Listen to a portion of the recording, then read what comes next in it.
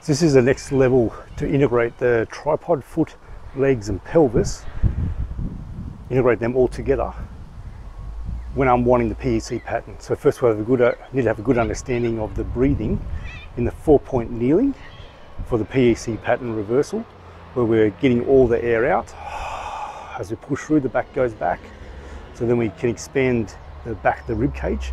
And as we're breathing out, get the internal and external obliques to contract, transverse abdominis contract, so we can shunt air into the back here. So this is the next level for it. What this teaches the body to do also is to sit the center of mass back without you feeling like you're sitting back.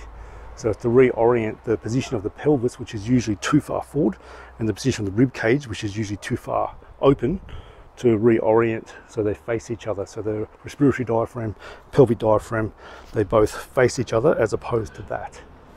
And the body feels much easier. There's less pressure in the knees, pelvis, neck, shoulders, and the back when we do this. So we have the feet touching the wall, about your hip width apart, and then we step out 1 foot, length of your own foot.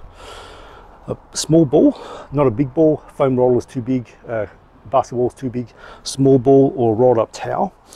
Not between the knees, we're a bit higher, so it opens up the back of the pelvis.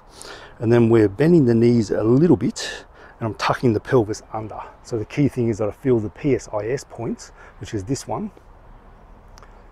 I want to feel those points touching the wall here, so my brain can sense the left and right touching the wall. And as I do that, I'm feeling pressure go into my heels, so I'm sensing my heels. So the whole tripod is contacted, but there's a real sense of pressure in the heels. Because with the PEC pattern, the body is oriented to the front all the time, to the balls of the feet. So when you do this, it's very easy to just start pressing through the balls of the feet and the heels lose pressure. We want the heels to contact so the brain can learn to bring the pelvis back. So the knees are bent, pressure through the tripod, especially the heels, pelvis tucked and the lower back's touching the wall. So right now I feel from here to about here is touching the wall. So that's good. So the head doesn't have to be, okay? Arms in this position, can also do here. So we might even do a couple of sets this way too, because it opens up the tissue in the back too. So your arms at that level, so it's sort of in line with the ribs, the angle of the ribs here. Now I come forward because of the breathing. I don't come off the wall because I just want to bend forward.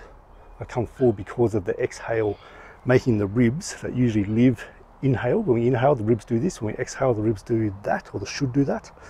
What most people's body do is inhale, come back, exhale just to here, inhale again, come back to here. It doesn't get a full exhale, so it's over inflated, over breathing all the time. So we're getting all the air out, so ribs that normally live here start to really come in. They'll reorient, they'll internally rotate, and your body will start coming off the wall, okay, because of the breathing. So I'm feeling that here's heels, PSIS, and I'm breathing in through the nose. Just nice easy breath. So I say easy breath so my neck can stay relaxed. I'm not going, because this just tenses everything and will make my body more tense. And out through the mouth, like I'm fogging up a mirror, and I'm reaching forward, just gentle.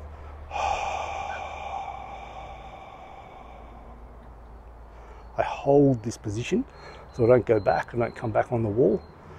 Keep the tension that's created. So when I breathe out enough, I feel the side abs engage. I keep that tension, then I breathe in. It'll tension here, but I don't let it come out again, and it'll shunt air into my back and up into here. All the air out again, reaching forward as I breathe out. All the air out. Keep that tension in the abdomen, breathing in, breathe out.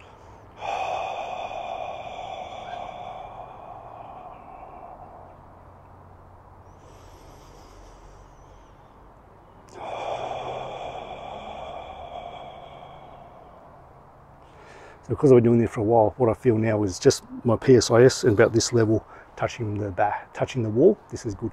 So we come back up, have a rest. You might notice you can naturally feel like air wants to come out when you breathe out more. Let the breathing recover. 5 sets of 5. So each breath is like a rep at the gym. set up again. The brain loves finding muscles, then losing them, have to find again. So hip width, feet against the wall, step out one length of your foot, that one there. So there's a tiny little squeeze, it's not much. Pelvis tucked, so the PSIS, we can feel both left and right touch, lower back's touching, tripod contact, so contact into the tripod, especially into the heels. Let's do arms this way this time. Same thing, in through the nose, out through the mouth, arms reaching forward, just gentle, 3 out of 10 effort, all the air out till this tightens. Keep it tight, breathe in, breathe out. So we're going forward as we breathe out, holding that position we've just made as we breathe in. So let's the ribs open at the back. Still got pressure in the heels.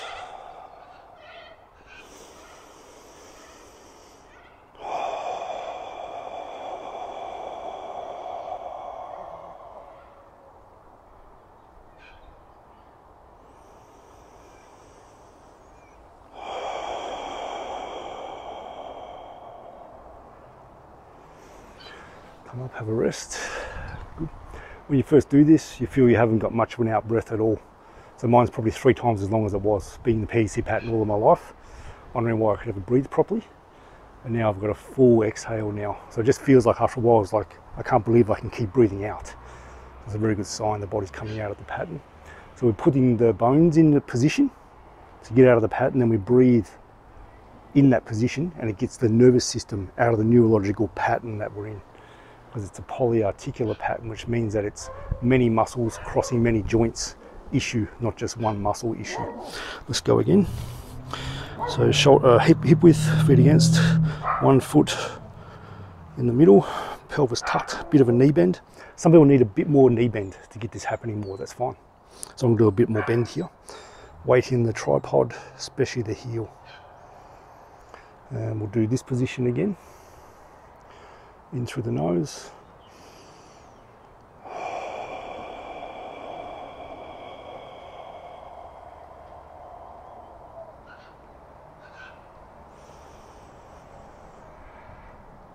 So I'm keeping here tight. It'll pressurize. I keep it tight and I'm breathing in against it.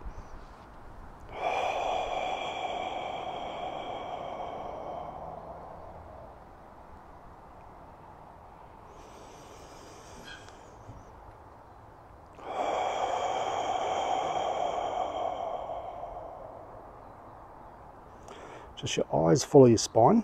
Don't do this one. Doesn't have to be down here. Your head just following the natural curve of your spine.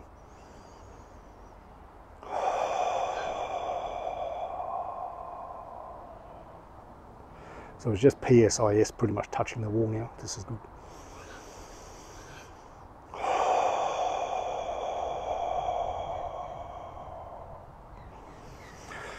So what we've done, we're getting the obliques, the internal intercostal muscles between the ribs, to act as a shroud over the whole rib cage. So it tensions the outside of the rib cage, so the diaphragms can do their job and actually dome more inside. Even getting a centimetre more doming of the diaphragms improves everything. So we've got one more set to go. This is worthwhile spending time on. When you first learn this, twice a day will give you such fast results. Especially if you have hip impingement problems, hip osteoarthritis, hip bursa issues, lower back pain. Don't deal with acute disc injuries though.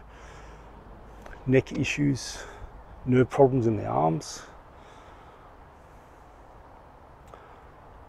Really stressed, really emotional. This will, if you really can't sleep because you're amped up, do this. Getting all the air out and facilitating the part of the nervous system to relaxation just by this breathing makes you feel relaxed. It can make you feel sleepy and very fast. Last one.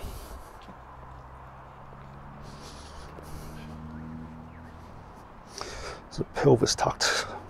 That actually helped a lot, having my knees a bit more bent. Arms here, we'll do this way again. In through the nose, nice easy breath. Out through the mouth.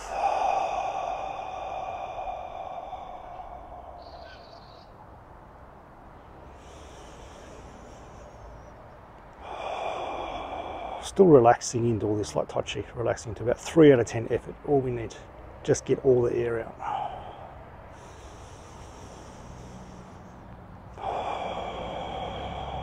Oh, feels so good.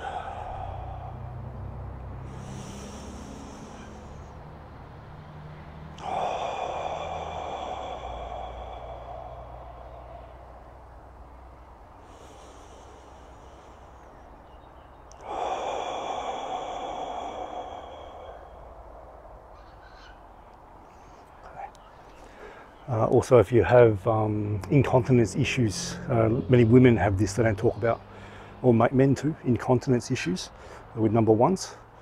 This will help tremendously because your pelvis is in a bad position all the time when you have incontinence issues.